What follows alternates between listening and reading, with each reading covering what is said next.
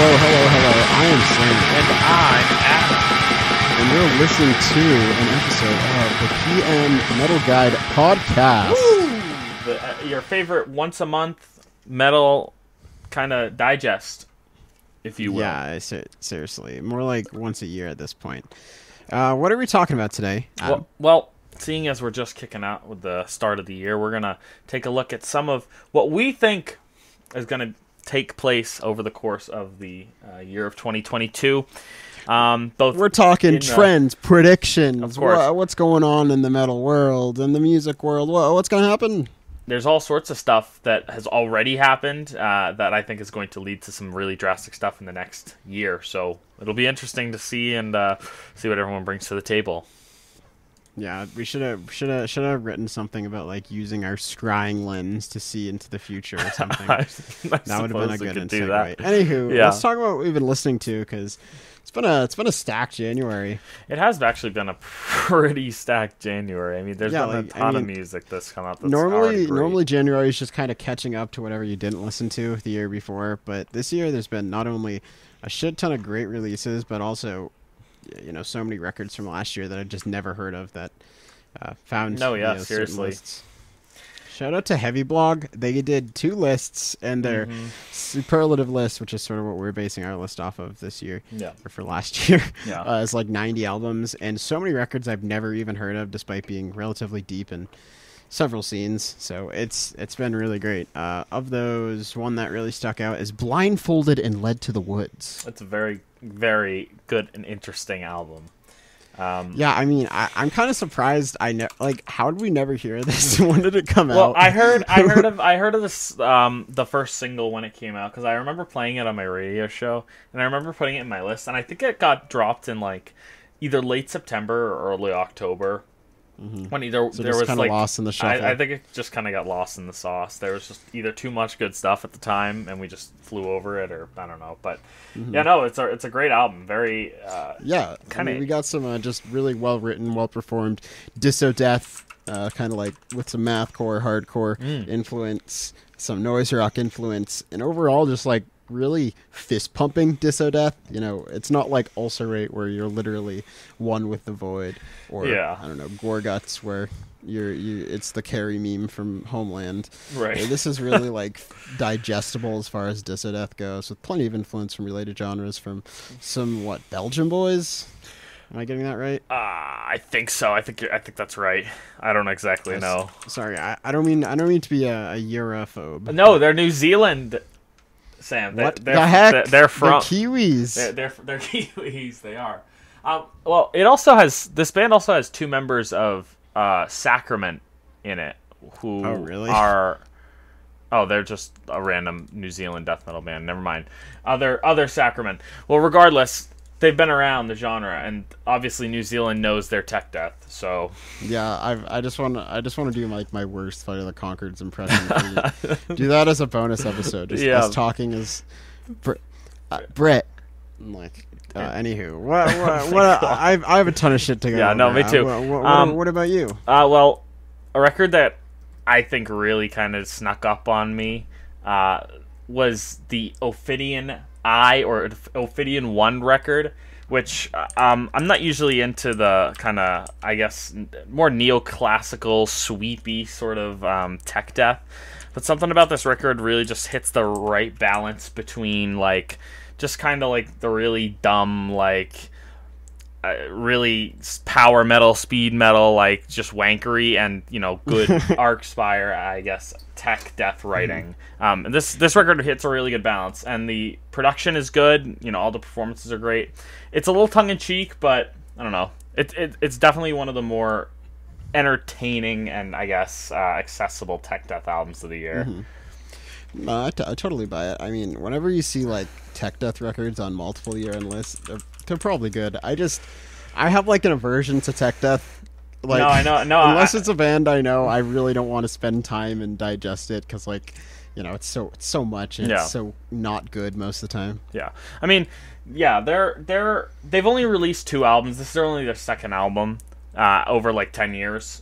So, like, there's still a lot of room for them to grow, I think, but they've also had a time to kind of curate this record, and it's really cool. I mean, it's kind of symphonic, kind of like I don't know, like the overt symphonics of a record like Palimpsest, or even like the new, the first Fragment record that everyone was going crazy about this year. It's that sort of similar vibe. Yeah, I'm sure it's good. I'm probably never listened to it, unfortunately. I don't know. People once. All right, I'll add it. Let's see. Also from 2021, Abstract Void, which is like synthwave, atmospheric black metal, black gaze, with a really cheeky programmed drums and plenty of vaporwave influence. And I don't know, this thing's great. Yeah, it's really atmospheric. It's really vibey music, and it leverages the textures of atmospheric black metal and more modern takes on the genre to really make a powerful artistic statement. Yeah, no, I've listened to this record a couple of times, and well, I'll never forget the beautiful records that Mazartham give us. They just don't really have it anymore. And yeah, I agree. It's good to see a group like Abstract Void coming up and kind of taking that cosmic electronic black metal in a direction that really works. Also from the heavy blog list, they really did. I cannot give those guys enough credit for just putting the best content out at the end of the year. Yeah, no. What else you got from years past? So I see this on both of our lists, and I still actually am. I want to have a discussion about it. But the LLNNN record, Unmaker, still hasn't hit for me, and I don't know. I don't know what it is, but I've listened to it a good number of times. I listened to it when it came out, but I don't know. It just doesn't hit for me. That's surprising. I mean, you like Conjurer, right? I mean, yeah, I guess so. I didn't really know. Maybe I just need to spend more time with it. But like I gave it quite a few spins, and it just never never hit. Maybe I just needed to listen to it at full volume. Maybe I think you gotta kind of understand that this record is like pulling a lot from new metal and deathcore, and other things, and sort of accept that. But I mean, I think it's good. I think it's quite good. Like, it's heavy as balls. Performances are fucking visceral, and it makes you want to like windmill kick your lamp or something. That's true. That's true. I'll throw it on when I'm working out, and then like, this is the best shit ever. Yeah. And it's also entertaining sludge metal, which is hard to do. That is hard. It is hard to come by. Yeah, it does keep you on your toes. But yeah, no. That record's pretty darn good, so I'll give it that. Yeah, I mean, I'm sure that band's awesome live. Oh yeah. Speaking of not entertaining sludge metal, dude, I don't like the ocean. I'm sorry, I just don't. No, I was like, you know what? It's January. It's time to look back, enjoy some classics that I know I would like. Right? Listen to Pelagial like 6 times, dude. Record sucks. Like, I'm sorry, record just sucks ass. Like, compositions are like 8-10 minutes long. Like, the melodies kind of go nowhere. The songs don't really build. It's just cool melodic proggy idea sludge into cool melodic proggy idea sludge. Like, look, I know I don't want to be like once again Europhobic, but whenever I hear like the very thick German accent for my prog metal, it takes me out just a little bit. And especially, and I don't know, like, this thing is just too long. Like, every time I listen to it, I'm like, is this the last song? Is this the last song? Is this the last song? No, it just goes. And it does. I remember listening to it originally when it came out, part 1, and it was hard to get through. You're talking about Phanerozoic. I'm talking about Pelagial. Pelagial. Well, either way, I don't think that music has changed, because I've also listened to I've listened to Pelagic a couple times, but it's like, and the thing is, I should love this. Like, it's every prog cliche in like a sludge metal fashion with, like, I don't know, fairly good production. Right. What more could you want? And I don't know, it's not for me. It does just disappoint a bit. It's just boring, man. It's just boring. Like, it's so hard to make engaging sludge metal that, like, unless you're Inter Arma or like merging sludge with any other genre. I don't know. No, it's not for me. It is difficult. It is. Yeah, I just had to get the hot take machine out. Good. All right. Yeah, I have a couple more. I have plenty. I've been listening to a lot of music this month. Did you listen to the brand new Der Weg einer Freiheit record that came out this year, Sam? I've not listened to Der Weg einer Freiheit. Well, unfortunately. You know what? You definitely should, because it's some darn quality music. They put out that album in 2017, Finisterre, that everyone went crazy for. Like, you'll know the album cover when you see it. But it's really good, kind of like dissonant German black metal, that, I don't know, keeps the ears really engaged, and overall just, keeps you listening. Really nice stuff. And it's kind of simple, and they do a lot of really interesting production techniques. So yeah. I'm sure it's good. I mean, there's so much quality, like, boundary pushing black metal from every part of the world. No, yeah. I wouldn't be surprised if, like, Black Market mentioned this. After listening to about 30 seconds, this very much seems like something that... I think they're a relatively well-known band, at least within some scene. Relatively unknown is a strong term. Or relatively known is a strong term. Yeah, relatively known, yeah. No, but it's pretty darn awesome. So definitely give Nocturne, the name of that record, a listen. That's fair.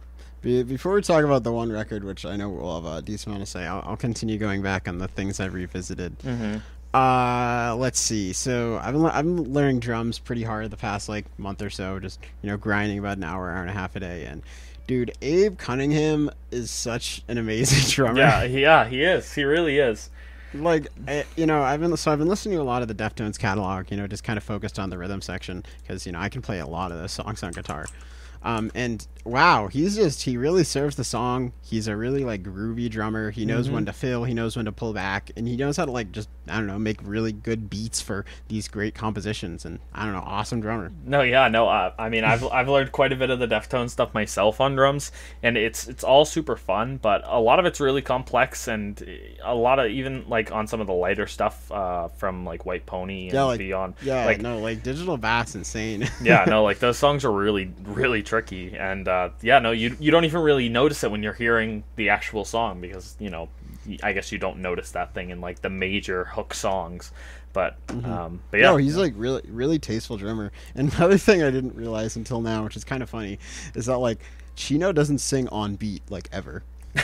I was listening to White Pony the other day. I know, mainstream, whatever, and I'm just every song I'm counting, wait, he's entering and everything, and I mean that's part of his style, and it works. It's just right. I think it's kind of funny that I've been listening to Deftones for 7 years now, and I just noticed that. So funny stuff. Deftones, great band, very incredible discography, great hits, of course, can't say enough. All right, I guess we'll jump right back in. Have you listened to the Ustalost album, Sam? Before the Glinting Spell and Vest, the side project of Will Skarstad from Yellow Eyes? I have not. I'm sure it's good. It's very good. It dropped in December, so it makes sense that, people may have missed it. I've seen a little bit of coverage on it, though. I think the Heavy Blog list did mention it at some point, or someone mentioned it. But great album. I mean, it's pretty much... if you like Yellow Eyes, you're going to love this record. It's just sort of more of that same dissonant kind of lo-fi raw sound, but there's a bit more melody intertwined in this one than there is in Yellow Eyes stuff, so definitely cool. Yeah, I mean, Yellow Eyes are probably my favorite black metal band, so I'm sure I enjoy that. Yeah, great. I've been listening to way too much Dungeon Synth. Me and Adam made the decision to make a Dungeon Synth album in the near future, and gotta prepare. And goddamn, the genre just sucks. All the Dungeon Synth that's really good is just ambient with a little bit of slightly different instrumentation. Depressive Silence is quite good, and all the more droney aspect of it. But I listen to Malfet or whatever, or all the more medieval orchestration, and it's the dumbest shit ever. It's very dumb, but it does have a very particular niche, I guess, that it hits, because there's so much of it, because there is so much of that kind of music. It's because it's so low effort. You literally get a VST plugin for flutes or whatever, and make a flute loop that's 8 bars, and then just use that for 8 minutes, and then you just change the chords underneath, and that's it. That's every Dungeon Synth song ever. I went on RYM, listened to the top 10 best rated Dungeon Synth albums of all time, and goddamn, that was half of them. At least. It's just it's not good. I don't know. I don't understand why black metal dudes and metalheads in general like this subgenre so much. No. I don't know, mean, I listen to the music when in the mindset of a role-playing game or when using a role-playing game of some kind. And I think that is part of, its purpose. I don't know. Maybe it is just a context thing, but it is difficult music to listen to when you're not, really, listening to it for that.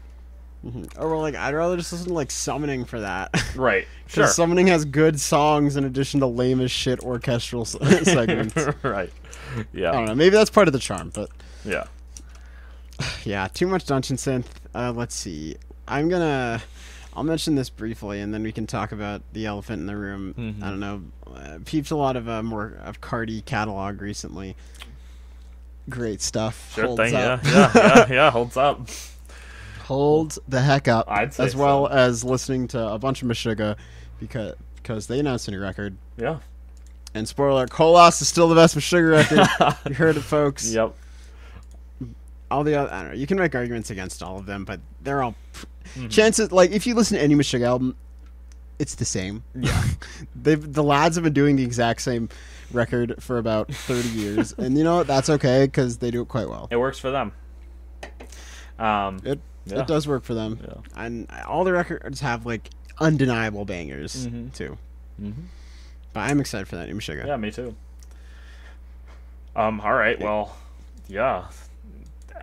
What's your elephant in the room, Sam? So this little known band called Will the Run dropped a record this month. Wow, that's crazy. I'd never. Is it good? It's not just good; it's incredible. It's really amazing. Wow, that's just swell. That's so strange for a January release. That's not typical, Sam. That doesn't make any sense. Why would that? Yeah, it's almost like this was probably supposed to release in like I'm gonna be generous and say like summer of 2021, and then shortages were like the way Century Media was like no, come on. Yeah. And they pushed it to January, and even then my vinyl I ordered is not coming till April. Oof, that's rough. But you know what's not rough is anything about Epigon or Epigony. Epigon? Epigon? I think it's Epigony. Epigony? Yeah, I don't know. Well, because it's Antigone, not Antigone. Right. So yeah, Epigony. Yeah, no, I mean, I don't know. This album's just like, it's just Wilderun, man. Like, I guess they can't miss. No, seriously. And I mean, I think if you have any criticism of this record, it's that it's a little Wilderun-y. But that's like, it's like when you listen to a new Opeth record and you hear like the very specific way that Ackerfeld like stylizes like a riff or a harmony, and you're like, oh, this is very much Wilderun. If you like their previous two records, you like this. This record's incredible. Like, it flows beautifully. All the songs are great. Performances are great. It sounds incredible, mixed by Jens Borgen. Yes. So, legend there. And I don't know, this thing's just so good. Super, super compelling blend of progressive death metal with plenty of folk and orchestral instrumentation, and as well as melodic death metal influence. And when I say melodic death metal, I don't mean like no shitty type. No, you're talking good actually death metal that has melody intertwined within it. Yeah, and I mean, you can tell like Evan and the lads have been chewing on this stuff for a while, and they're like, he's just an amazing songwriter. Really knows how to craft like a full album experience. I've gone back. I went back and listened to Sleep at the Edge of the Earth a few times too, to get some context. And just across those three albums, and the middle being Veil of Imagination. Yeah. There's just no misses. Like, oh yeah, I mean, the music just flows kind of perfectly throughout each one of them. I mean, there really is no part at any point where you're really questioning what's going on or having to like try and piece it together. No, it's all there. It's all perfectly laid out. It's beautiful too. It's totally. And you always ask yourself why like those Opeth records are so good, and it's because that contrast. And Wilderun does that contrast incredibly. They really know when to bring it. They know when to simmer down. They know when to put their little interludes in their like 15-20 minute long songs. Yeah, right. And I don't know, this thing, like, this is up there. Like, Veil of Imagination was was that number 6 on our or 7 on our list? Yeah, something like that, I think. Sounds about right. Epigon will be in the top 10. Like, yeah, like, I mean, this thing's. I haven't heard a bad thing about it. I mean, if you don't like long form progressive metal, you're not gonna like this. But if you like progressive metal like at all, this thing's a must listen. Yeah, yeah. And who knew they'd do a pretty cool cover of No, seriously. songs? Oh yeah, like that. I was not expecting that, but honestly, yeah, it's a great finish to the album. A bonus track that's not cringe on a prog album. What is this? Hey, I mean, Seahorse was there for a little bit. Almost. I don't know why they didn't do a Bloom song for Rise Radiant, but we'll never know. We'll never know. Remember when they were gonna like play America and then COVID happened like 2 years? Come back, we'll pay. We'll pay. And they'll start the set with Bloom into Marigold, and you're like, wake up. And then you hop on stage during the I am a wealthy man. My God. One day. Oh, actually, we have I'm sure we'll talk about this in the news segment. There's plenty of good tour announcements, assuming Omicron doesn't kill everyone. Yeah, absolutely. Speaking of Omicron killing everyone, ready to move on to our main feast? Well, hold on. Is that all we've been listening to, Sam? I could go for a bit more. Those are the notable ones. All right. I can give a few sentences. Like the new Earl Sweatshirt record kind of sucks. Very disappointing. I agree. Kind of sucks. Well, what about the new Mizmor album, Sam? Oh gosh, ambient songs too long-winded. I agree.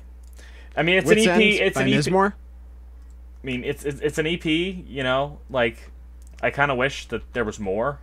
I was kind of expecting more. I think a lot of people were expecting more. That's why it has like a 2.85 on RYM right now. But really, yeah, it has a pretty low score. But yeah, I don't know. Like, Wit's End itself is great. I always have a thorough enjoyment going through it. But I think the little Paradoy is a little long-winded. Yeah, and I mean, not to say it's bad. It's a pretty like astute piece of kind of dark ambient, but no, I mean, it's not like he did it with Dialethia. Yeah, Dilate. It's just, the music's a little long-winded and doesn't make for a full like Wit's End's great, classic Mizmor. Paradola, it's a little, and that's not to say I don't want to see Mizmor like grow and expand. It's just, I don't know. If you had, if there was more, maybe I'd be okay with the 15-minute Paradoy at the end. Yeah, I agree. Or like, I don't know, like you gotta pull on some of that like melodic heft that makes The Serpent Eats Its Tail the best song ever, right? Yeah. Like, not to say that we don't trust ALN to come back with another smash. I'm sure. Another banger. I'm sure it will come in. I'm sure. I mean, I'm sure the next full length will be awesome. Yeah. I mean, it's only been. Oh, I was gonna say it's only been 2 years since Cared, but right. I feel old. No, seriously. And then, all right, I have to mention the Weege Dude record. Okay, so Church of Ra, Oathbreaker, Amun Ra, the classic. Yeah, well, guess the lads, dumb Netherlands thing, dumb Belgium thing. But Weege Dude is another one of those bands in there. It has the Oathbreaker, one of the Oathbreaker guitarists, and the ex Amun Ra vocalist.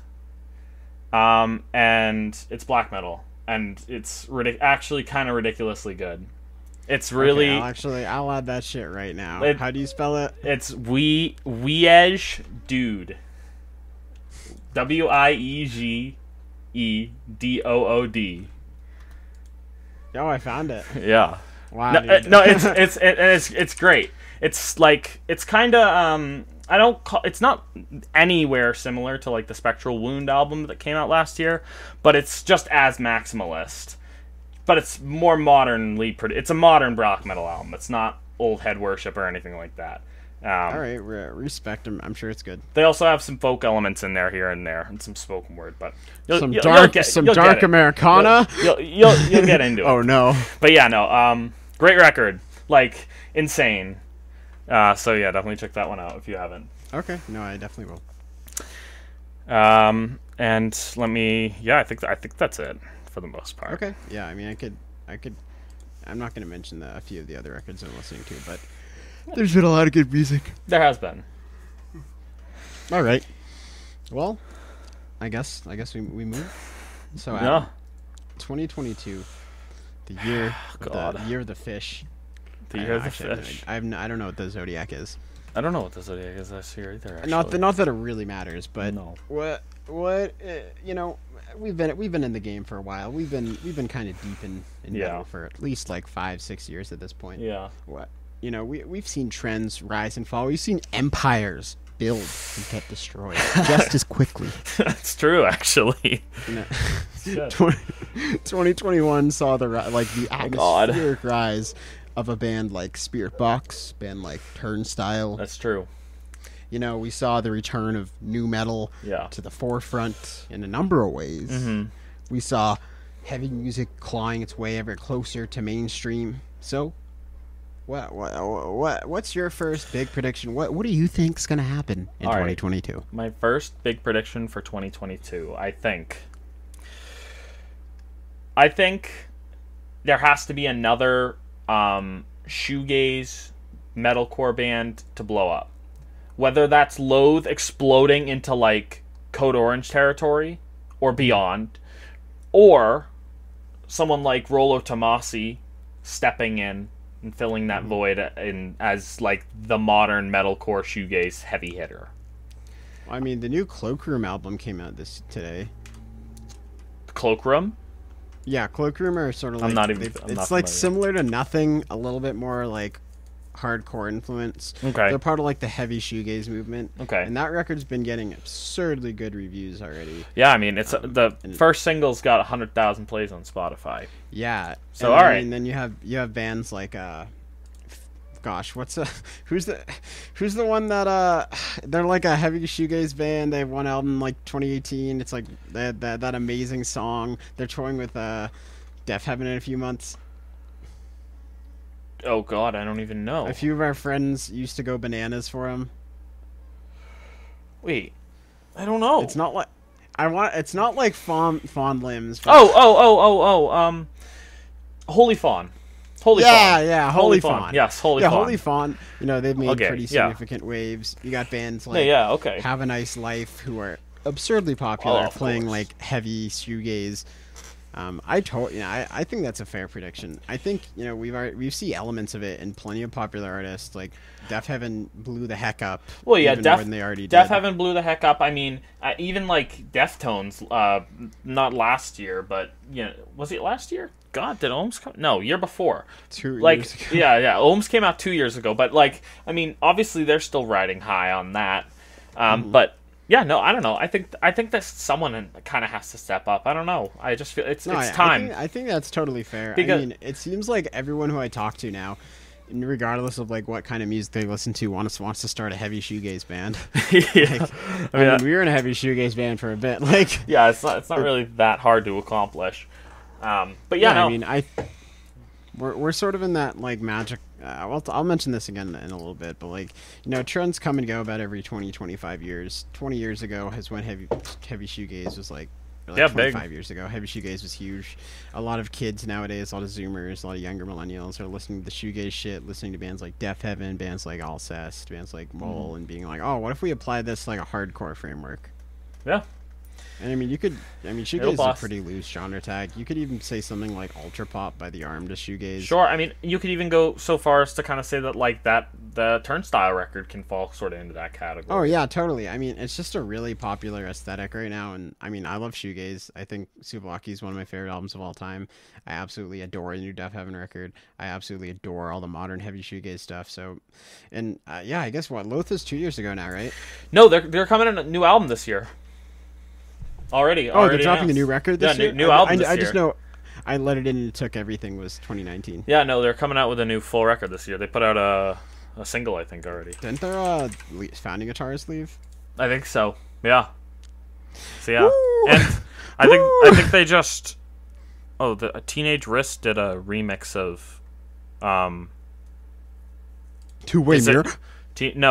Is It Really You? Yeah, I'm Loath one of those bands where like, I mean, the more it's not. I let it in, took everything. It's definitely a grower. Album blew the heck up for a good reason. Yeah, but no, I am very wary of their future. No, I don't. They can either really really blow up or like just kind of, I don't know, if they keep doing the same thing that they've been doing, they well, I mean, I'm just like, dude, the dude that wrote all of their songs is gone. Oh, it's gone. Yeah, and I'm sure, like, that's like if Stephen Carpenter left Deftones. No, that's true. I mean, the new singles, it's heavy. It's more electronic, and I think, if I'm remembering correctly, Please Don't Shoot Me in the Head, Loathe band, I think there might be rapping on it, or some form of hip hop influenced vocal styling.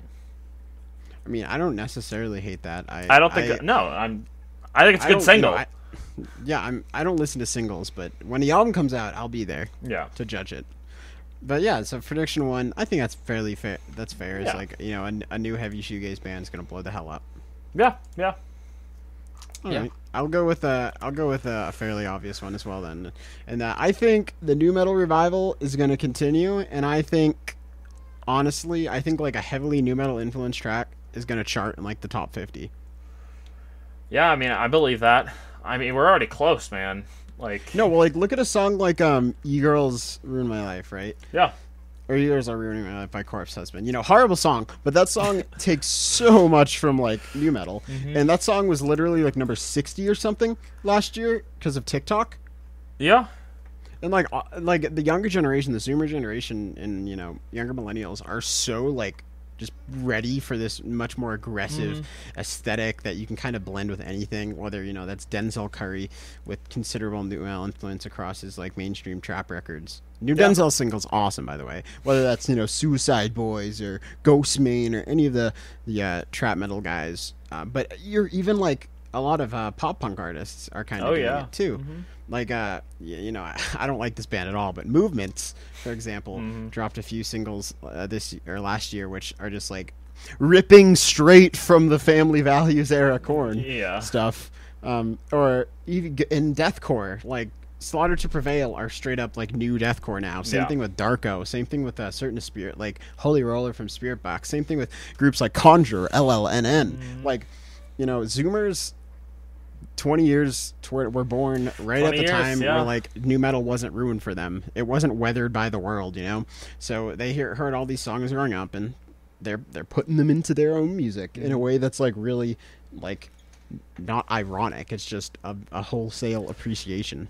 No, I mean, the more and more trap metal and stuff that I listen to through peers and whatnot, I mean, it's all blending toward that really like punky, I don't give a shit attitude, like really just kind of like they don't even care if they're using shit beats, they're just going hard as fuck. Like I don't know, the nu metal aesthetic is it certainly hasn't died, but it is coming back in full swing. Having a band like Limp Bizkit kind of even there to really help provide a helping hand along, or like, you know, I think Slipknot and Korn are dropping new albums this year, and not that I don't think we should necessarily look to the old guard in this case, but I wouldn't be surprised if some like MGK, like Youngblood, dropped like a really successful album and one of the lead singles were to chart in like the top 40, top 20, which has like screaming on it and like nu metal. I mean, Corey Taylor was going to be on a Machine Gun Kelly track. It's already, you know, it's already. You know. No, I mean, like, we're there. All it takes is like, I don't know, wait for Travis Barker to collab with I don't know who's some like. Did he already collab with Suicide Boys? I mean, you're too late. Oh no, I was trying to think of like some washed up nu metal dude. Oh, okay, all right, fair enough. Like Travis Barker and Fieldy from Korn. There you go. And yeah, I don't know. Nu metal's definitely back. I think it's going to continue to be a thing, and I would not be surprised if like a legitimate nu metal song charted. Yeah, I honestly believe it. I mean, that's like that's kind of an obvious prediction. It's kind of a slam dunk, but I'll say it. That's all right. I said it. That's all right. That's all right. Okay. All right. I have another prediction, I guess. Shoot. I think that there's going to be a really big, clear divide between the heavy, just honestly the rock music community, and it's already starting. But I think that there's going to be a really big, drastic cultural shift between rock music that's already, you know, definitely happening. But as the country becomes much more politicized, so does our music landscape. And I'm sure we can, expound on this a little bit more in our news segment. But there's lots of people who are taking sides in the music and rock specifically community. That are, I don't know, I feel like there's something is going to come to a head at some point. There's gonna be one point that all of it is gonna come to, whether that's streaming services or, I don't know, an award show or something stupid like that. But like, I don't know, I feel like something is in the midst of beginning in terms of like really splitting, I guess, the rock community, the metal community. I feel that. I definitely see where you're coming from. I mean, something that would come to mind, or like something I could totally see happening, would be like a band like, I don't know, Disturbed headlining like a big rock festival, right. And then like a bunch of like more political or more left-leaning bands being like, "Fuck this, I'm not playing that," and sort of getting a very like sheer divide between sort of the butt rocky, more like conservative groups and everyone else. Because right now, you can see a tour with like Ghost and Volbeat. Yeah, right. And I would not see that happening in like a few months when like the Volbeat vocalist starts talking about how like I don't know, any number of really dumb like boomer talking points. No, it's I don't know, like there's so much we could talk about, and so much we have talked about already. But I think something like a festival being played, or like someone, some band making a statement or something that's about someone in the band or something like that. There's going to be. I see it. I honestly see it as more like a regional and audience divide, because like if you look at like it's kind of a running joke in like music criticism where it's like, oh, what was the best selling metal album of the year? Some random hard rock band you've never heard of, like a band like Wolfgang EVH, right? Yeah, like I've literally never heard one of his songs in my life. I literally work in the music industry and like am anally involved in hard rock, like heavy music, and I've never heard that guy in my life. Like something like that, or like Seether, or any of these atrocious butt rock bands, right? And if you look at the primary audience for that sort of thing, it is like people that are Gen Xers and older. Usually from the Midwest, and usually conservative. Like, who the hell's listening to Bad Wolves? How the hell does Bad Wolves sell more copies in its first week than BT Bam? Right. Like, how does that happen, right? It's because these bands have a very strong base with certain demographics, and I see it more as a demographic split than anything else. Because there are. I feel like every goddamn younger band we listen to is like in some way directly politically left, and that's great. I would say so. I mean, I hope so. I think that part of the problem is I don't know. I haven't been on music Twitter too often, but when I am on music Twitter, I don't see anything problematic, but there are certain sources that just put things in a certain light that like I really feel are detrimental to the community, and overall just kind of like I feel like we're better than this, so I don't know, I feel like either something is going to happen with a band, or like who knows, maybe a media company or a record label is going to have a big thing, but I don't know, I feel like something is going to have to come to a head at some point soon. I think in order for something to come to head, it'd have to be like pretty like outright atrocious. Well, I would agree. All these large media companies are like inherently liberal just because that's popular, right? Yeah. And in order to drop like an openly like idiot conservative band, they'd have to do something absurd. No, say something crazy. Yeah. Right. I don't know. We'll have to wait. We've seen like 3 or 4 notable hard rock musicians at the Capitol riots last year. Right. I mean, fuck. Like, Mr. John Schaefer, got what was coming to him. Our boy. Yeah. It's. I see where you're coming from. I don't know. I don't know. Like I said, I think it more manifests as like a band's dropping off a tour, or like dropping off a festival because another like large artist that said something like atrocious was also there. But then again, money's a pretty powerful incentive. Money is a very powerful incentive. Like, look at Coachella. Kanye is headlining Coachella. The man has said, no shortage of atrocious things the past 10 years, and it's not like anyone's doing anything about that. No. Yeah, I don't know. We'll see. Why would you? We'll see. I don't know. No, that's. I think that's fair. I mean, I think we both have certain positions and why the country's more divided now. Yeah. And it's definitely not the left's fault. I wouldn't say so. Personally. Or I mean, dude, wait, this isn't. We've already seen a lot of this too with like bands who are like anti-vaccine mandate. Right. Too. We're like, I'm not touring. There's a vaccine mandate. Okay, then sorry, don't tour. Shut the fuck up. Like, I don't know. This is I listen to so much discourse on this sort of thing, so this has been done to death, but it's just disappointing. Yep. Sam, what about you? Do you have any other predictions, Sam? Yeah, I got plenty. Oh. I think something that we've sort of seen the past few years that's going to continue, maybe even come to a head, is sort of just the dissolution of genre boundaries for any and all heavy music. And when I say heavy music, I don't just mean like, metal, hardcore, because there's always been they've been sort of much closer in the past 20 years or so. I mean like, 100 Gex playing a bill with Knocked Loose. Or like, Suicide Boys touring with Carnifex. Right. I don't know, man. I mean, like, that stuff seems reasonable to me. I mean, there's already been some strange examples that we've seen in the past of some crazy concerts. But, like, that barrier is really being broken down. No, totally. Like, at this point, it does not matter whatsoever what style of heavy music you play. Like, I saw Primitive Man in Boston I guess a month ago. And there was, like... weirdo indie band, noise band, death metal band, and death sludge band. So it's like, okay. Or like you go to a hardcore show and one of the bands playing is just straight up doing like entombed core. Yeah. right? Like this doesn't matter anymore. And I can totally see like a hyper pop artist like with like heavy elements playing a bill with Cannibal Corpse or something. Dude, I mean, hell, Phil fucking Everum tours or is touring the West Coast with a 2-woman black metal band.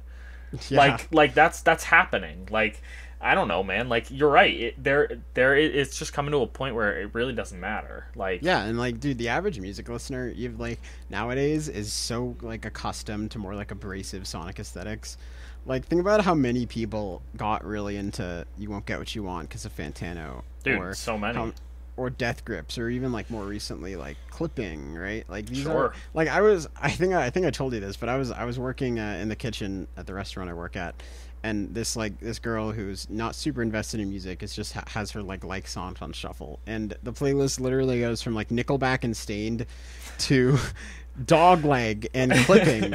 And, that's a female-led noise rock band from Cali. I forget their name, but like all this absurdly like abrasive music out of nowhere in between like butt rock songs, and like that's the average music listener nowadays. Like people do not care if something's abrasive. No, not at all. I mean, most of the people that I hang out with or I'm in circles with that talk about music, it's generally like just kind of a mishmash of heavy stuff. It doesn't necessarily have to be like, oh, I'm a metalhead, or oh, I'm a trap metalhead, or oh, I'm an ambient kid.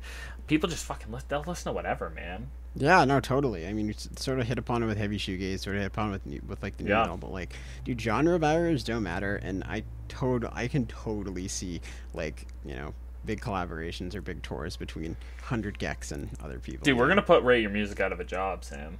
Dude, I know. I mean, genres matter less and less every year. They really do. If you look at why they're even implemented, it's for radio formats. Yep. And radio formats haven't mattered in about 25 years. So there you go. I say as someone who, is the general manager of a radio station. Yep. Yeah. So yeah, I mean, honestly, I look forward to our our overlords letting us listen to whatever. Yeah. And see whatever. Yeah. All right. What else you got, Adam? All right. Well, I have a very small prediction, and it's also kind of a news, just quick little news thing. New Krauss album dropped today, and I bet it's sick. Dude, I saw that. I was like, what? Krauss dropped another. Yeah, right? I am so intimidated because I've really only listened to Yig Her a shit ton. Well, good. I mean, AMG dropped their like Krauss ranking a few days ago, and I was like, man, I should just listen to every Krauss record because I know they're all great. It's just, it's so much, and it's not like it's easy music. No, it's not. It's tough. Yeah, I don't know. I've listened to a bit of the discography. I've listened to Demonic Wealth quite a few times. Eager. I own Eager. But yeah, no, I mean, I'm sure it's gonna be great. Is that how you pronounce it? Eager. I don't know, dude. That's how Eager. No. But yeah, I bet it's gonna be great. But my actual prediction is this new Ghost album is gonna suck. Like, dude, it's not even funny how bad these singles are. Like, I really thought Hunter's Moon was like a one-off. Like, oh, you know, whatever. And then I heard it was gonna be the album, and I heard the new single. No, Call Me Little Sunshine. I dude. think. Yeah, Call Me Little Sunshine, dude. No, dog shit. I don't. No, I do know what happened. It's out. They're out of ideas. The ghouls are gone. There's no more. I know what happened. Money. Like, you know, Forgay realized he could cater to literally everybody, including like, you know, a strictly pop audience, and was like, yeah. Let's just do that.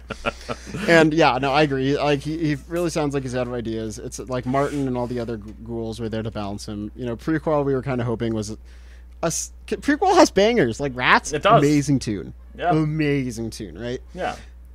The rest of the album, there's some highlights, but for the most part, pretty boring. And then, you know, you hear Hunter's Moon, atrocious. You hear Call Me Little Sunshine, atrocious. And you know what? You feel bad when Forgay is like, yes, the Call Me Little Sunshine is the heavy song on the record. Like, it's like, dude, are you shitting me? This is the heavy song. And like, well, like, I know Ghost lyrics have never been amazing, but like, how did we get from like, you know, prime mover to vaguely talking about like names for Satan? Like, what the heck, dude? It just feels lazy. No, it's so lazy. I don't know. He's just making so much money. He doesn't need to care. Dude, he doesn't care. I was working the other day and I saw 2 Ghost shirts in one shift. That's ridiculous. And I said, nice shirt to the first one. It was like a teenage kid. He was like, dude, are you seeing them in Worcester next month? And I was like, yeah. I didn't have the heart to say no. Oh, he's gonna experience Volbeat without you, Sam. Bro. Yeah, no, New Ghost song's gonna be ass. I think it's called Impera. Impera, yeah.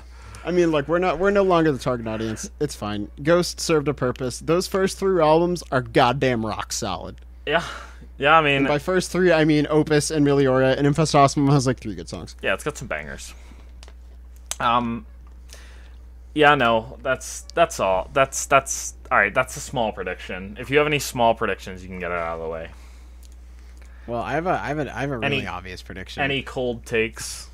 All right, this is a very cold take, that COVID and its new variants will continue to affect the music industry in horrific ways. Canceling tours, killing musicians... just breaking bands apart, you know. Hey, you know what? That's probably a decent observation and prediction. I mean, that's... I don't know. I think I have tickets to 4 concerts in February, and 3 of them have been moved. Yeah, it's rough. We're hoping with all our heart that it doesn't get any worse. Hopefully, super immunity is a thing. And yeah, I mean, unfortunately, I think the only thing that would really help this is like national vaccine mandates. But who's calling for that? Not us. Not us. Not us. Not us. I mean, as long as basically a third of the country is just, you know, a petri dish for COVID to multiply, and one party is so vehement in providing constant disinformation at every turn against every possible policy measure, there's just no way. Like we're in COVID hell for at least like 10 years at this Oh point. yeah, dude. Oh yeah. I'm kind of amazed I haven't gotten it yet. All things considered. I mean, I've never tested positive myself. So yeah, no, me too. Who knows? It's a wild, wild world we're getting into. Yeah, I mean, I'm sure there'll be plenty of cancellations. Maybe the Deftones Gojira tour will get postponed another. Stop, bro. I will never see Amazonia and Digital Bath in the same day. What the fuck?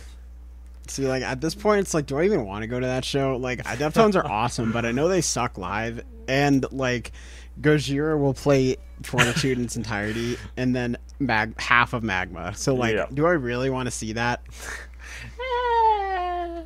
I don't know. The Knock Loose tour, on the other... Whoa. That lineup's sick. I don't even care if Movements is opening. No, it is sick.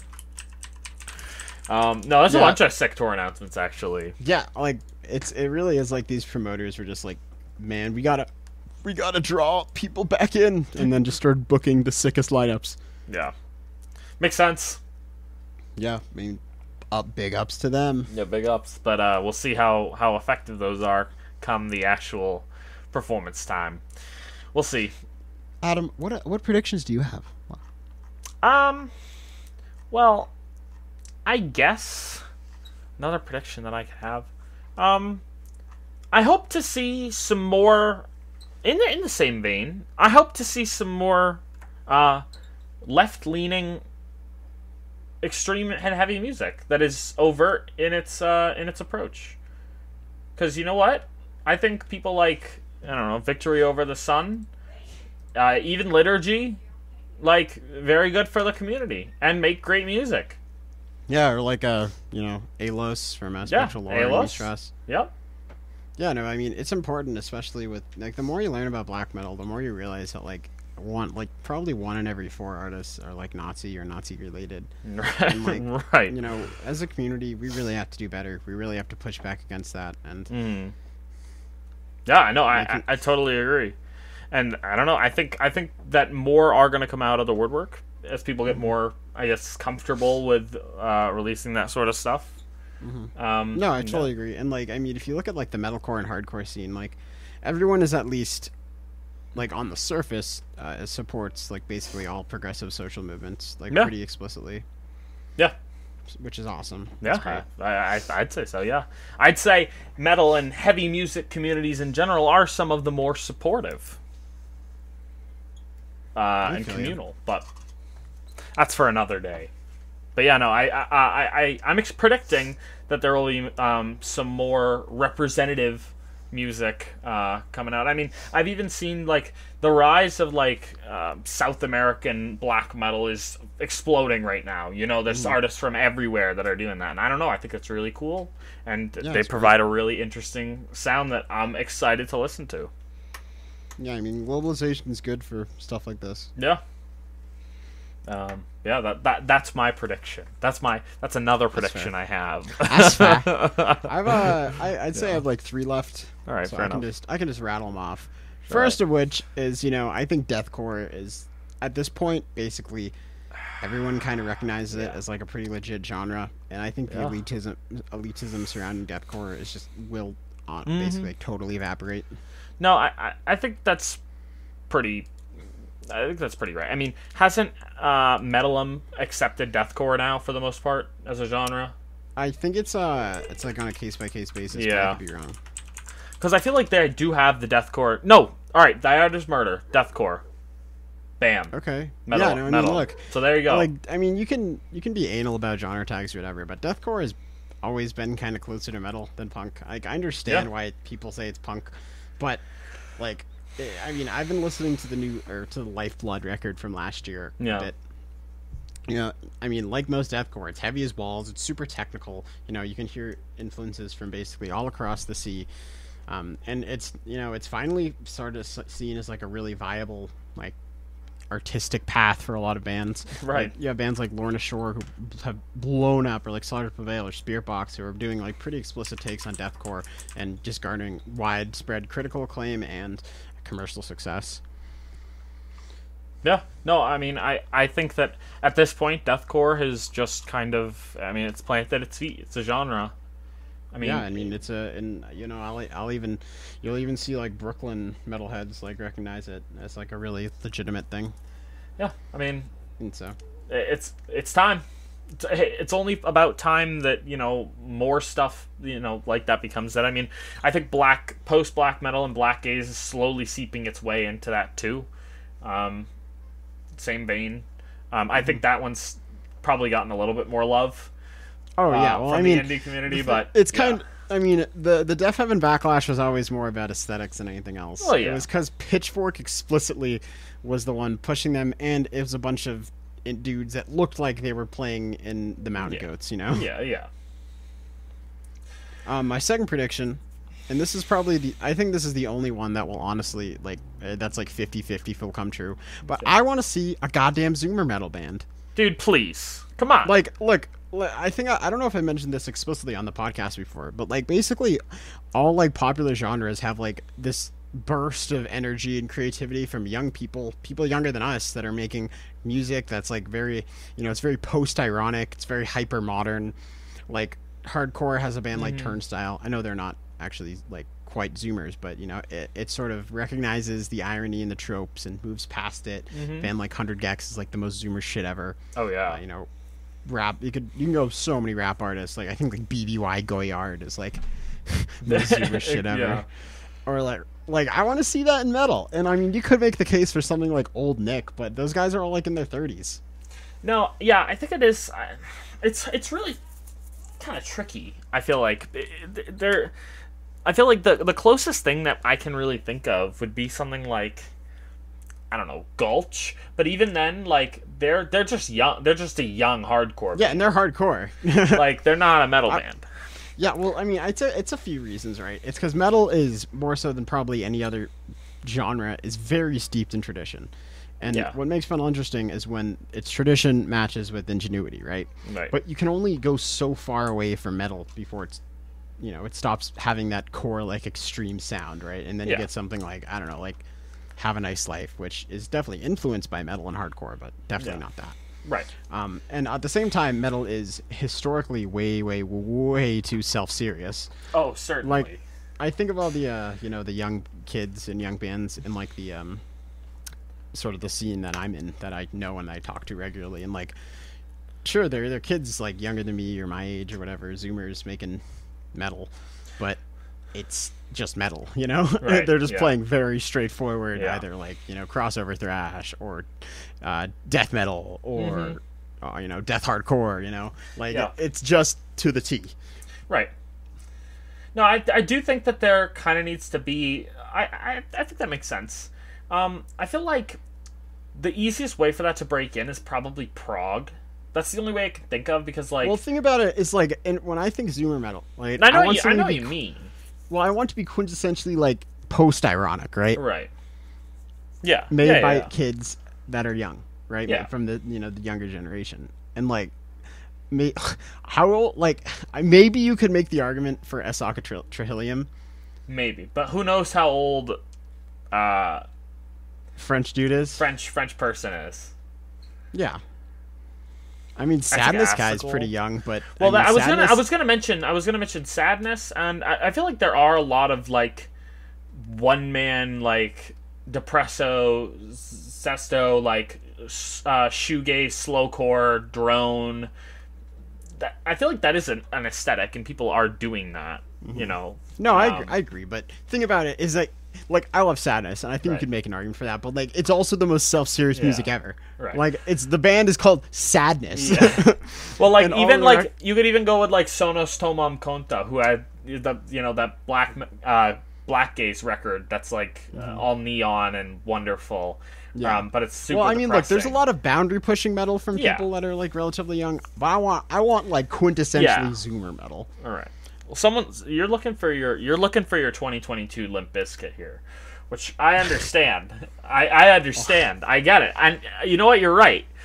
There does need to be like someone who is representative of, unfortunately, the TikTok generation who can really push the boundary in metal. Yeah, no, I agree. Like, I don't care if I don't know. I don't care who it is. Like, who's the youngest popular metal band we have? Slipknot. Well, I don't know about that. Probably Code Orange. Oh, I guess Code Orange is one of those bands where, like, every time I mention that, I just think it's 2016 and Forever came out, and I'm like, or Forever's about to come out. Tiny. Like, they're so tiny. Yeah, it's like, oh yeah, those guys, they're like 20 or whatever. Yeah, no, I'm good for them that they're in relapse now. Yeah, they've really been doing well in the hardcore scene. And then, like, you check your watch and you realize they're like, opening for Metallica. Yeah, touring like, stadiums. Yeah, I guess it is Code Orange. Okay, actually, Code Orange is kind of zoomery, like big zoomer energy, but it's also really self-serious. Well, it's really self-serious, and like they're all veterans, right? Or like they've been playing for a while. They formed when Jamie and Ribba were literally 15. Yeah. So there you go. I don't know. Code Orange. I mean, Loathe, I guess, kind of too. They're a very young band, but even then, they're not really. They're not what we're looking for. Yeah, I don't know. I want some fucking some memery. We need our 18-year-old post jazz fusion tech death band. Yeah, no, I want to hear my kraut black metal with like MLG quotes for breakdowns. It's funny. I don't know. The music landscape is a vast and wild place. Who knows what'll happen, dude? Yeah, seriously. I mean, the three people that watch it, one of them's gonna be like, "Oh, dude, you haven't heard of this artist from Taiwan?" Seriously. I'll be like, "Fuck, how could I miss? How could I miss this?" Honestly, how could we not see this? Yeah, no. My last prediction. All right. Which is this isn't a prediction as much as it is just a truth that all metalheads sort of have to come to deal with. Is that the heat death of metal as a genre is like slowly approaching. Yeah. And I don't think there's really anything we can do to stop it. Yep. I mean, I think that's fair. I feel like there's a lot of moving pieces, but the world we're creating, at least in this country and in many around the world, I don't know, a touring landscape is really difficult.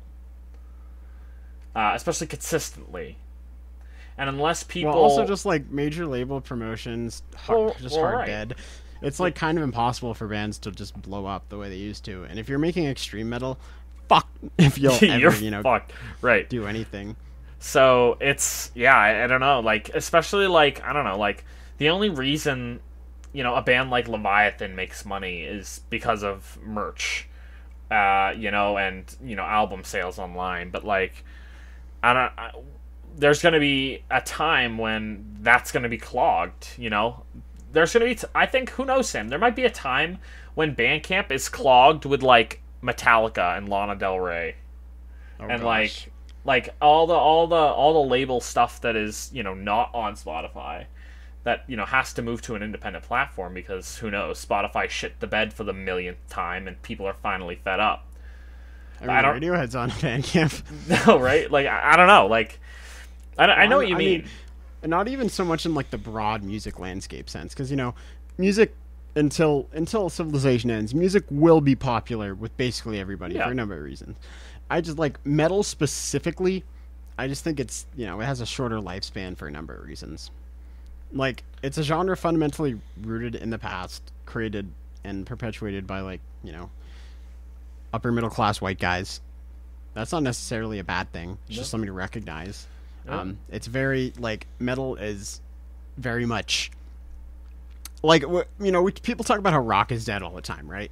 And the response to that is, of course it's not dead. There's so, like, it's maybe dead as like the most popular like form, but there's so many amazing things done with rock all the time. But metal is a subgenre of rock with a very specific set of, like, parameters. And it's in order for, like, a young person to really get into metal, they have to fall under a very specific set of parameters to get really into it.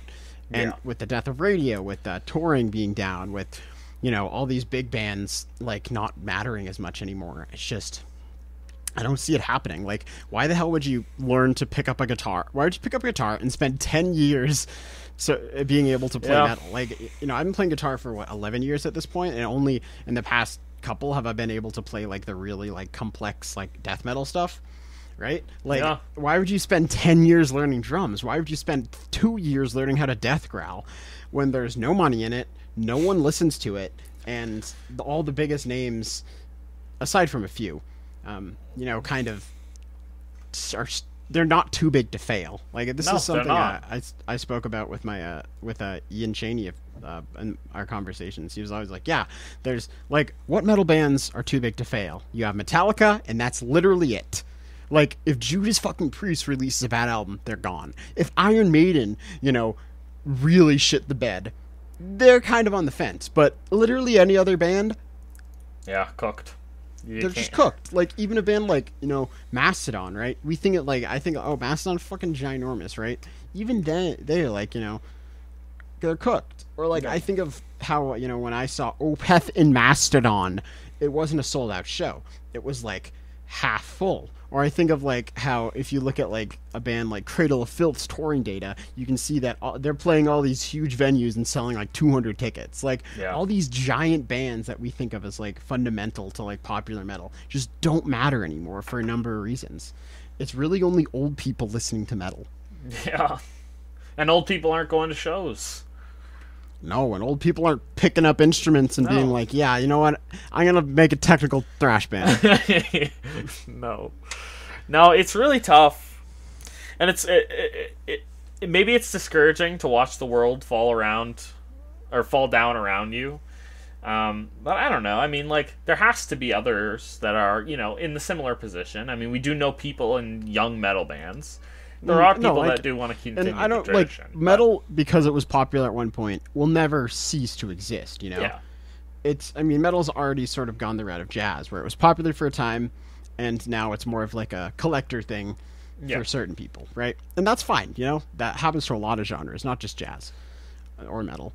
Yeah. But, and people always make it in the underground, but, like, the age of, like, even touring bands is coming to a close. Oh, absolutely. Pretty rapidly. And, like, also, why let's say, we graduate college or whatever this year, and then start working 40 hours a week at, like, an IT firm, right? Sure. Right? Well, in what time are you going to, get a band together, practice, find time to play live, find time to record a record around 4, like, full-time work schedules? And that's not including, like, finding a partner. That's not including, like, other interests. That's not including vacation. Like, it's just so hard. It's a lot. Yeah. No, I mean, it is certainly a commitment. And, I don't know, becoming a one-man bedroom sensation is not hard anymore. It's all about getting lucky and knowing the right people. Yeah, no, totally. Which is certainly what it's always been. But to a degree, I mean, there is kind of such a low barrier to entry into music right now. Why bother challenging yourself, Mm-hmm. Yeah, well, media like gatekeepers just don't exist anymore. Right. Yeah. Like, if you look at, I try my best to stay up to date with, like, pop news and, like, trends and whatnot. And if you look at, like, any popular song in the past, like, year or 2 years, chances are it's, like, some random indie artist on TikTok that just happened to have a bite go viral. Right. I mean, that's exactly it. I mean, the only reason Lil Huddy exists is because, he got viral. No, totally. Or, like, if I read a Stereogum article a few days ago about, like, a new up-and-coming, like, a younger, teenage girl who's, like, making, like, Billie Eilish core. Right? Yeah. And, how'd she get big? TikTok. How did Gail get big? That's the one that did ABCDEFU. Yeah. Horrible song, by the way. TikTok. Yeah. How Lil Nas X get big? TikTok. How did Olivia Rodrigo get big? TikTok. How Doja Cat get big? TikTok. There's obviously major labels and, market hegemonies are useful in crafting, like, big artists and big media narratives. But as far as, like, organic blowing up, that it's not the same as it was, and it never will be. Absolutely not. I mean, I guess it is good that we can, come to realize that and put it into practice now. Spread the word. Tell our fellow metalheads, unite. We must be strong together, brothers. But no, I mean, it's somewhat discouraging that, like, I guess the rocker's dream, especially in the heavy music world, where, like, like, I don't know, you care a little bit more about, I don't know, I feel like there's a bit more effort and passion put into much of the heavy music community than there is, I guess, not necessarily the popular community. I don't know, but either way, on a sheer like utilitarian basis, sure, it just takes more time to make a metal record, metal than most other things, and that's not like being elitist. Like, no, I wouldn't say so, and that's exactly it. Like, it is somewhat discouraging for the people who are willing to put in the effort. But I guess we just need to come to the realization that people are going to stop putting in the effort. Yeah, and I mean, I don't know, like I said, metal will always exist in some form or another in the underground. It's just the days of touring bands, the days of mainstream popularity are rapidly dwindling. Mm-hmm. Especially, I don't know, especially in America. Oh, yeah. Like, especially like, places like, Belgium and Denmark are already opening their doors and, having prosperous, touring cycles and all that sort of stuff. Yeah, well, I mean, those places also have, considerable safety nets that make it easier for you to be a full-time musician. Absolutely. In America, we just kind of, like, let's say tomorrow, I'm like, all right, drop out of school, full-time metal musician, right? I'd have to live with my parents. I'd have to work a part-time job to like pay bills and whatnot. And if I was incredibly lucky, I'd be able to make less than, a teacher's salary, like minimum wage, basically. Yeah. By grinding my ass off. Mm-hmm. Like, it's just not feasible, unfortunately. Nope. Yeah, I mean, the time to do that was, I guess, I don't know, the 90s, the 80s. 70s. Yeah, the time to do that was mid 80s to late 90s. Yeah. There's no money in the music industry, and if there's no money in the music industry, there's really no money in metal. No, seriously, yeah. Yeah, no, I don't know. What are you gonna do? What are you gonna do? Exactly. No, nothing you really can do. But no, I mean, I don't know. I'll support the artists I like. I'll listen to the endless amount of great heavy music that comes out.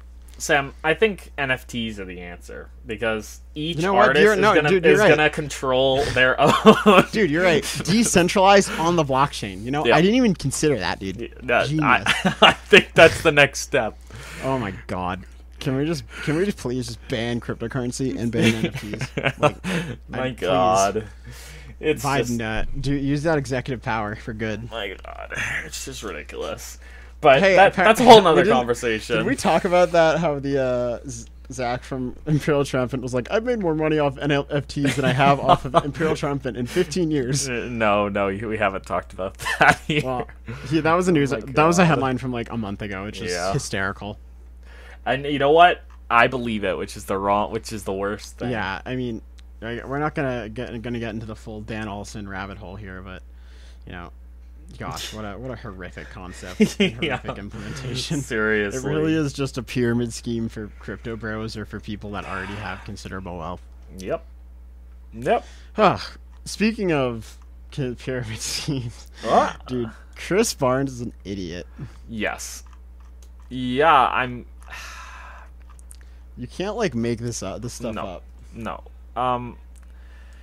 I saw this tweet. And I had to do a little bit of digging, but it makes total sense. Like, the vocalist for the worst death metal band that I've never heard of, except for one album when it came out, and I was like, this is the worst music I've ever heard in my life. Ex-Cannibal Corpse hates everyone else in death metal because they suck. Like, what? He like lost it on Twitter the other day. He was like, I smoked spice and took laxatives and I slept for 24 hours or something. Like, I mean, clearly this man has just done too many drugs in his life. Like, this guy's in his like mid 50s with full dreadlocks and he's like incredibly white. Like, he's always been sort of known as just an asshole, but I mean, this isn't surprising. It is some content though. Yeah, no, it's just it's kind of ridiculous. Like, I don't know, man. Like, are you really telling me that there's no death metal since 6 Feet Under? Like, really, dude, just like, I mean, it's hysterical. Like, I don't know what you're trying to prove. Like, it's so ridiculous that. I don't know if this publicity stunt is it just like I just think he's kind of an idiot and like he got really high and was like and like mouth breathed his way into some hot takes on Twitter. Like, are you really gonna fight Jamie Jast on Twitter? Like, really, Chris Barnes? Really?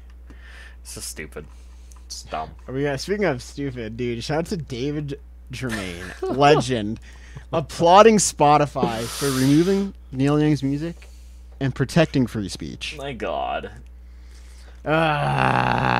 It gets worse every day. If it wasn't clear by many of our comments, we're definitely both left leaning in many ways, and I support free speech, but there's no one that truly believes in free speech absolutism. Virtually nobody actually believes in that for a number of reasons, and for everyone there's a gradient, and everyone's gonna have their own gradient, right?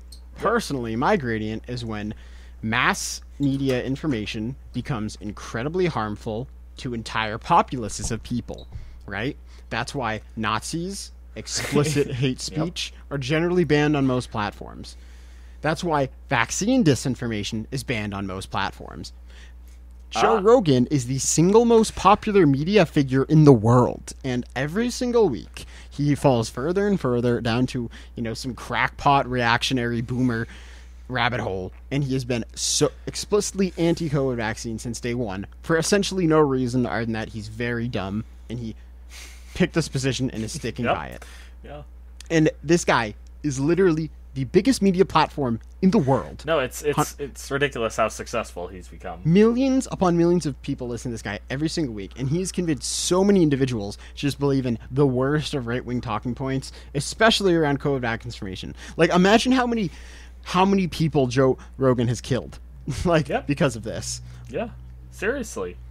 We're almost at 1 million COVID deaths in America. We have 5,000 COVID deaths due to Omicron a day right now. And Joe Rogan's just sitting on his fucking high horse, making, $50, $100 million a year, whatever, to just spout right-wing drivel with no basis in reality. Yep.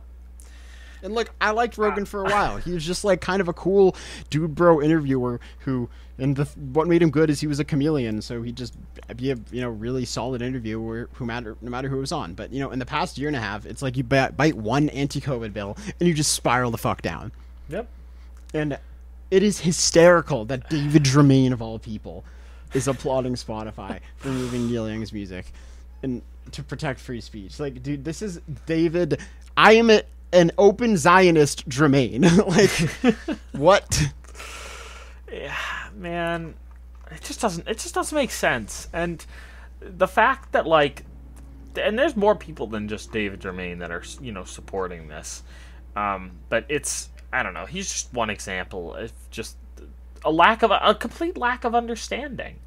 I mean, no, totally. I spend so much time in political discourse circles and in class or whatever, just hashing this out. But there is something called the social contract. It is the understanding that if you do something which has the potential to actively harm other people, you shouldn't do that. Yeah. Now, with the vaccines, most of the time it is a free choice, right? But with COVID explicitly, if you're not vaccinated, not only can you get and transmit COVID to anybody else, and you're far more transmissive than if you were, but you can also have COVID mutate within you and make the virus worse. And it is amazing the amount of brain rot that people have about this. It's you can only chalk it up to decades of conservative framing. Seriously, I mean that is what it comes down to, because it's pretty simple. I mean, I don't know. Vaccine science has been completed since the 60s, 50s. Vaccines have been around for decades. Yeah, and I mean, it's no different. It's no different, and look, people do not care about facts. If there's anything you can say about modern American politics, is that every single issue has become a culture war issue above all else, and that's why we have certain successful Republicans with virtually no policy stances. That's why we have most liberals with virtually no policy stances. It's because all these fucking hogs care about is winning, and in order to do that, they just focus on shit like trans bathrooms or vaccine mandate. And the difference between something trans rights, which is obviously something you should protect, which conservatives oppose, is that the vaccine of opposition is like explicitly horrible for the entire country. Yep. Like, sure, I mean, I really, I really wish conservatives supported social programs and like Black Lives Matter and all that stuff. But when they don't support that, it doesn't harm virtually everybody else. No. When they, like, it's so horrible. It's like these fucking mouth breathers. It's everywhere. Like, I'll go on Instagram and I'll see like Karina Kopf being like, I don't support vaccine mandates because free speech, free choice. And it's, I don't know, there's no fucking argument against it. No. And what's horrible is as soon as you bite one of these, as soon as you bite the anti-vax pill, you just spiral the fuck down. Like, it does not matter what you hold, what beliefs you hold. You could be like a super moderate like lib or whatever, and then you just like, you know what, I'm anti-vax. Then suddenly you start being like, you know, I just think, wait a minute, Jews I'm oppressed. I'm the oppressed one here. I'm the oppressed one here. Like, that's all it takes. Like, a good example would be like Anna and Dasha from Red Scare. They went from being like, you know, just edgy leftist contrarians to total like OAN spokespeople in about a year after they were anti-vax. Or same thing with Joe Rogan. Like, virtually every issue nowadays, he'll be like, "Oh, dumb right-wing talking point," and it all, I don't know. Clearly, this is a fun topic, but I mean, it's important because we have people like David Germain who continue to aid in this, you know, very not good shit at all. Like, this is just bad. This is actively it's just universally bad. And it sucks that so many fucking, you know, the biggest percentage of conservatives in America are older conservative or older white men, right? And that's most of metal fans. Yeah. So it sucks that, you know, our genre is so infested with, you know, fucking mouth breathers like this. Yep. It's a shame. That's why we need Zoomer metal. That's why we need Zoomer metal. I don't care if Zoomer metals believe in like cringy shit like full revolutionary takeover or support like, I don't know, the USSR or something. Just be a furry, okay? Just do it. Just put it on, make a death metal album, and play as a furry. Come on. Yeah, you're right. I'm waiting. The Sonic Fox of death metal. Honestly, where is the Sonic? All right. Group of metal? I got some great news, dude. Do you know Ghost's new album has a song aimed at Bible thumpers? Wow, I would never gather that. Bro, Forgay in an interview in reference to Mike Pence said, it's about people like him, a lot of politicians, a lot of preachers, a lot of clergymen. Wow. Thank you, Tobias Forgay, dude, for being... what would you do without a social figure? Oh my God. A modern-day Christ, if you will. The pariah himself. Papa Emeritus. Cardinal Copia. I hope the reason this is funny is evident to everyone listening. I really hope I don't have to explain this one.